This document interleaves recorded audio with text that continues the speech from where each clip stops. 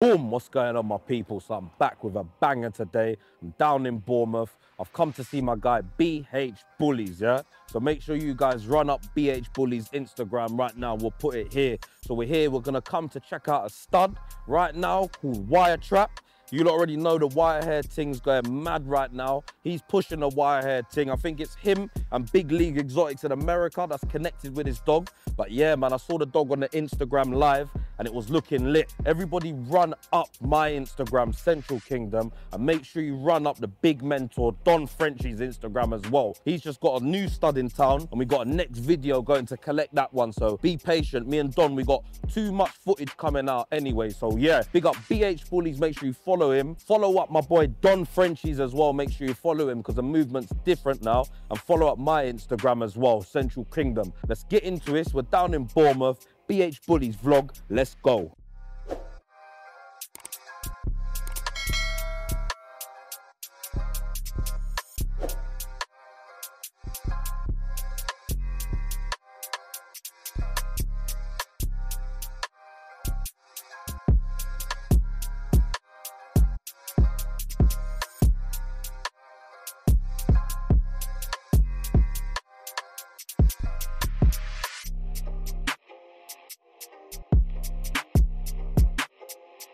So I'm here with my guy BH Bullyz right now. He's gonna give you like a little introduction about him and then we're gonna get straight into the wire hair gene, yeah? Let's go. Yes, people. BH Bullyz here with Central Kingdom. Come all the way down to Bournemouth to see us.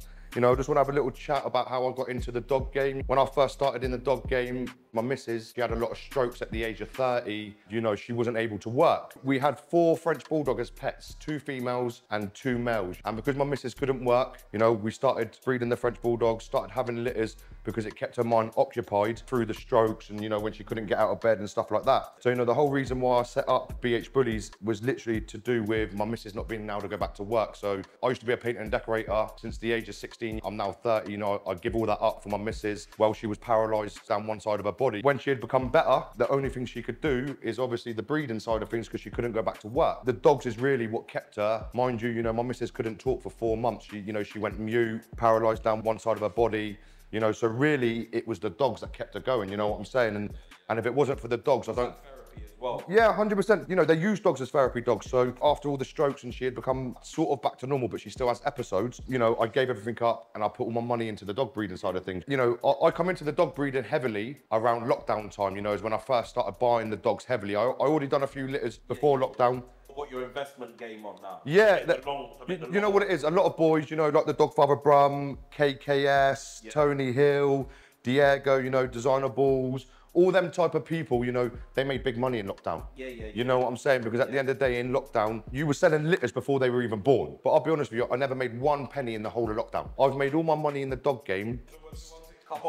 Yeah, 100%, 100%. You know, when I come in and I started working with Designer Balls and I started going down the Koi and Husky route, you know, which we're going to talk about in a little bit, that's when I really started getting put on the maps in the dog game, you know what I mean? And this was all after lockdown. And I made the most money in the dog game since lockdown has been over, which I know a lot of people are struggling. I think a lot of people were making it while lockdown was happening, while everyone was moving scatty. But you didn't even you weren't doing nothing then. After, when it started to get a bit more harder, that's when you started to really 100%. Come out. You know, you know, I only really had my clinic. I had my clinic towards the end of lockdown. I had my clinic because there was a lot of break-ins at houses and stuff like that. You know, we've got expensive dogs. You know, I was buying pocket bullies, 10, 15, 20 grand. Pocket bullies, what are they going for now on the market? 2.5 grand. I bought all these high-end DNA dogs and all these, you know, pocket bullies and XL bullies all through lockdown. Now you can't even sell a pocket bully. You can't sell an XL bully. You spent a lot of money and it's all wasted. But you know, that's basically really just, you know, a small sort of part of the story of how I got into the dog game, you know, without boring you guys too much and going into too much detail. People to get a proper insight is good so they know, like obviously everyone has an assumption that, yeah, everyone just got into it because they saw a pound note in lockdown or they saw this and that. Obviously there's pound notes involved or there would be no point because, as you said, you needed to get an income at the same time. Yeah, of course. You know what it was, to be honest with you, you know, my missus worked with sexually abused kids for probably about 15 years in-house. She was a manager. So obviously, like I said, we did buy the French Bulldogs for therapy dogs for the kids at the children's home. Yes. Actually, you know, because they lived in house. To be honest with you, I didn't have friends that were breeders. So realistically, when I opened up and started breeding down here, yeah, there was a few people that I knew that bred, but it wasn't nothing to do with them, you know. And when I started breeding, I opened up my clinics. You know, I've opened up clinics in Halifax and North Wales. So you've turned it into a franchise now. Kind of, yeah. I've turned it into a franchise where I could put it, you know. But obviously, the one in Halifax I own with my partners, Frenchie 50-50. The one in North Wales that I own with UTA Kennels, you know, I own 50-50 with him. This shop here that we're in now, the Groomers, my fertility clinic 2 doors down, you know, I own these fully outright myself. To be honest, I am one of the biggest breeders, you know, within the South area. Anyone down in Dorset, down south, put it on the map. Bro, I'll be 100 for the French Bulldogs. I am one of the biggest down here in the south, within Dorset. In that there isn't no one doing it like we're doing it, but not just me, because it's not just me on my own working. You know, my partners up in Brum, KKS. You know, my partners in North Wales. You know, my partners in North Wales, UTA Kennels, and my partners up in Halifax, the Frenchies. So you know, really, we can't do this without our team members around us. You know, a lot of people like to take the fame and they're out there, they're producing dogs. They don't want to bring their partners in and give them, the clout that they're kind of deserved, you know, but I couldn't do it without my partners. I do a lot of co-owned dogs. So, you know, without my co-owned partners, there wouldn't be no BH Bullyz. You know, without my loyal customers, there wouldn't be, no, of course not, bro. You know, even with you, you know, like Central Kingdom, bro, you coming down here today, to, you know, have a look at Wiretap, you know, come down and do a few little videos. You didn't need to do that. You know, we appreciate that. And, you know, without you, people in the dog game can't see the insights of what a lot of breeders around the UK are doing. Because there isn't no one doing it like you're doing it, bro. You know what I'm saying? And that's fact, you know. Anyone that wants them YouTube channels and that, make sure you hit up Central Kingdom, bro, because he's the only man doing it this way. Real talk of it all is, within the dog game right now, without my partners, without my clients, and all the people that have stuck by me since day one. You think when you went into the investment, you was in the deep end now? You know, you've got the hate, every. Of course. You got to remember this lad that no one knew come out of nowhere, and he's dropping some of the first in the world high DNA dogs. Money in this game, if you haven't got money, you're not going to get nowhere. That's just facts, you know, because at the end of the day, for me to go and start using Diego studs, it was 50 grand and split of the litter. That's the ticket. That's the ticket. You think, you know, at the end of the day, for me, if I wanted to do the Coys and the Huskies first, I had to pay that 50 bags. And splitting my litter, I had to give half my litter away and the 50 bags. Was it worth it? 100% it was worth it, otherwise I wouldn't be where I am now. There we go. Coys and Huskies put me on the maps. But a lot of people are scared to pay the ticket because they're worried about getting it back. Do you know what it is? A lot of people are worried about paying the ticket because they're not sure if they're going to make their money back, or because they don't want to put the work in. 2, a lot of people haven't got the money to be able to drop the ticket. They can't drop the bag on a lot of things. So, you know, that's why the market is starting to go the way it is, because people don't want to drop the bag on these dogs. And these dogs are worth a lot more money than what people are paying for them or what people are advertising them for. You know what I mean? This is why, like, with the lives and stuff that we're doing now, is to educate people. So I feel like where people are uneducated, and I say, not saying like names or anything, but where people weren't educating people enough, how do you expect them to come and drop, let's say, 50 bags on something that's anonymous? So what the problem is now is you've got too many opinions. There's too many people on the market, or too many new breeders that have invested into dogs that they don't know about the DNA. They don't understand the breed. They don't understand the DNA of the dog. So a lot of people are giving the wrong information out about the DNA that is on the market. For an example, like the C2, you know, we're not going to say no names, but there was a big uproar between a lot of people when me and KKS brought the C2 to the UK. Because obviously when you test for C2 on the colour panel, it only tests for C2. It doesn't test for different variants. So it doesn't test for C1? No, it tests for C1 and it tests for C2, but it doesn't test for the different variants, like the variant that comes from the Shar-Pei, the variant that comes from the Poodle, the variants that come from the English Bulldogs, because there is different variants in different breeds. Do they react differently? They all react differently. So that's why there was a big uproar with people saying their dogs had C2 and they could make puffies. No, if you have not got the Bear Coat Shar-Pei C2 variant, you will not make a puffy. But if you do have C2 in your camp and it is a different variant, you will still make different coats. Test the variants? You can't. There's no variant. You know where your dog's coming You need to know your knowledge, and you need to know the background and the lines of your dog. To say if it is a C2 Shar-Pei variant, is there a certain thing? No, you can't tell the difference. The only way you can tell the difference in a C2 is if you put a full fluffy carrying C2 next to a puffy. So that's 2 copies of Fluffy and 1 copy of C2. Someone's gonna say, oh, but that's the same DNA as that dog. Yeah, it is. But that dog carries a different variant of C2 to that dog. That's why that dog's not a puffy and that dog is a puffy, because their variants of C2 are completely different. But what you should do, if you want to create a puffy, make sure you do your research on the C2 that you're using, because you will get caught out from using other people's dogs with C2 and you will not create what you want and you'll be disappointed at the end. So really, it boils down to doing your homework. What I think is as well, as we wrap that, we're going to do a live definitely. Don, 100%. I know you're watching this, so Don, we're going to wrap this one up alive about the C2 and the variants, because it seems like an interesting topic and there was a bit of an uproar. We've done a Velvet live and there was a bit of an uproar on that. I mean the Velvets are still, they're still going on. That's because it, man. You answered this stuff. Did you get the answers you wanted? Still an open. I mean, that page ain't tanked yet because it's still open. It's still open book, man. Because no one knows. That's why, if you look last night, I brought Tony Hill on. He knows about the Velvets because he's breeding the Velvets. Even though Kevin, KKS, is not breeding the Velvets, he bred the Sharpies for years. So he knows because it come from the Sharpies. But hence the reason with the brush coat and the horse coat, all come from the Sharpie, yeah? But they're still 2 different types of coats. And we're still in an uproar of what's true and what's not true. You're only gonna know from breeding them 2 dogs yourself and doing the research yourself.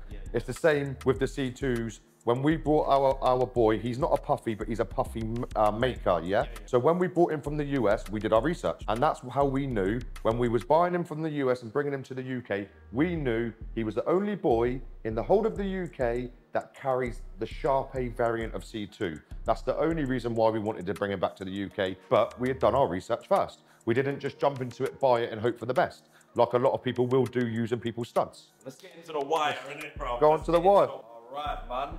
Wire business right now. So give Come us a little on, explanation, my bro. Now, listen, this right tell me what you want to know. here, everything. So listen, as you all know, Central Kingdom come down today to check our boy Wiretap out, you know, because he is the first ever Big Rope Wire-Haired to ever hit the UK. Just remember what we're saying, the first Big Rope Wire-Haired to ever hit the UK with bone and structure, yeah? Bone and structure. This boy is back. You know what I'm saying? This boy. So look, let's take a little bit. Let's have a little talk with this boy, yeah, so we can have a little look, yeah. So this boy, he is a black brindle Big Rope wired hair carrying blue, 1 copy of brindle, 1 copy of mast, and 1 copy of cream. What makes him fascinating is his structure, his big rope, and the wire hair. What people want from this boy is the wire hair, because there isn't a lot of wire hairs. Well, in fact, there is no wire hair in the whole of the UK that has the structure of this boy. And I'll say this now, I will stack this boy up against any wire hair in the UK, any day, any time, any place, because I know that you will not have a wire hair on the quality of this boy, you know? Where did he come from? So he come from the USA, you know, Silver Star in the USA produced him. Yeah. We brought him and partnered up with Big Leagues Exotics and Big them up as well, Big Leagues Exotics Perk out in the US. You know, they gave us the pleasure of being able to co-own this boy and bring him to the UK. As you can see, this boy's calm. He's got everything. Look, like I said, sometimes you've got to go 1 step forward, 2 steps back. He's got the furnishing gene, yeah? He's got the big rope. What's the furnishing? So the furnishing is wire hair. Okay. But what is called on the when you test for DNA, it comes up as an F, which is called furnishing. Oh, just an F. So it's an F. Yeah. So obviously, no one's done 2 copies of the furnishing gene and 2 copies of Fluffy within a wire hair Frenchie Big Rope yet. So we're still, look, obviously this boy doesn't carry Fluffy. There is one more gene. He doesn't carry Fluffy. And as you can see, his hair, you can see, is fluffier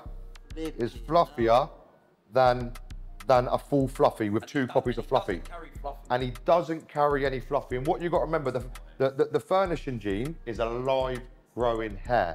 So this fur constantly grows. So we do have to get him groomed every couple of months. But also he doesn't shed.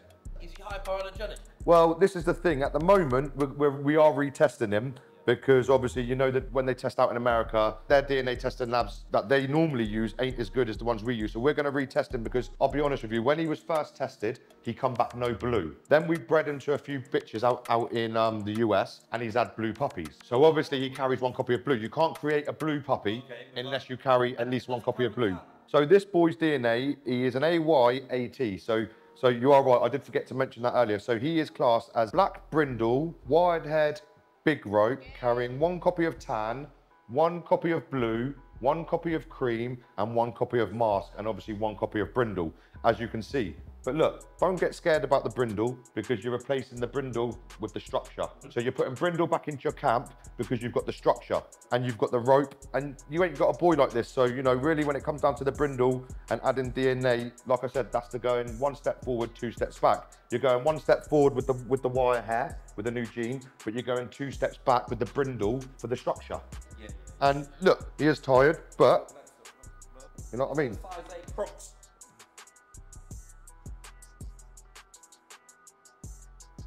You know, and obviously it's hard because no videos or pictures do these dogs justice, you know? And when you're trying to, you can see he's tired. He's like, you don't want to stack, do you, boy?